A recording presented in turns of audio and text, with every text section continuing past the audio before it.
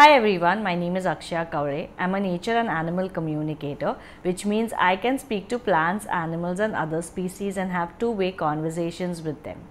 In one of my previous videos, someone commented and asked what to do if the information that you have received from the animal is contradictory to the feedback that the human has shared with you.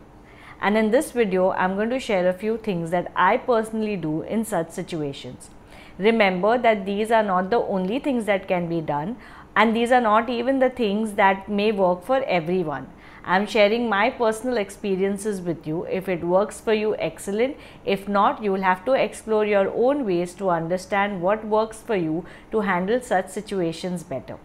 So in case that an animal has shared something with me and the human has something contradictory to share, the first thing that I do is I would cross check with the animal. Recently I spoke to a dog who wasn't feeling too well, and upon asking him about it, he shared with me heaviness around the chest region. When I shared the communication with the human, they responded that in the meanwhile they had taken him to the vet and there was an issue around his anal region, and that there was some problem, therefore he was not eating since he was not able to pass stools properly as well.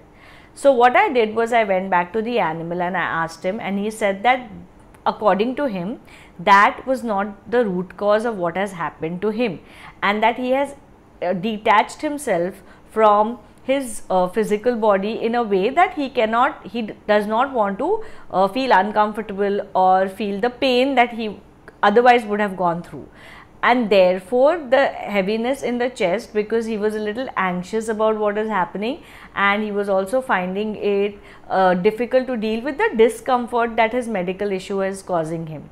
So this is something that he shared, and I shared it with the human as well.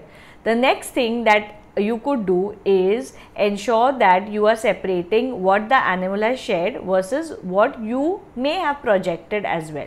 For example, sometimes the animal may share something with you, and for you to make it more sense, you may add something else to it. So if your animal, for example, has shown you a lawn or a garden, you may add meaning to it and say that the animal likes to go to the garden, right? But it may not be necessarily what the animal has shared. So in such cases, differentiate and isolate the information the animal has shared versus what you may have added on to it.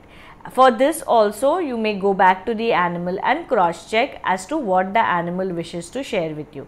And if at all there has been a mistake from your end, a projection from your end, don't hesitate to acknowledge it, apologize to the animal and to the human as well. I hope you found this video helpful, and the next time you have such an issue, I hope these tips help you as well. If there are any other things that you do to handle such situations, please comment in the comment section below so that we can all learn from each other. Until the next video, bye-bye.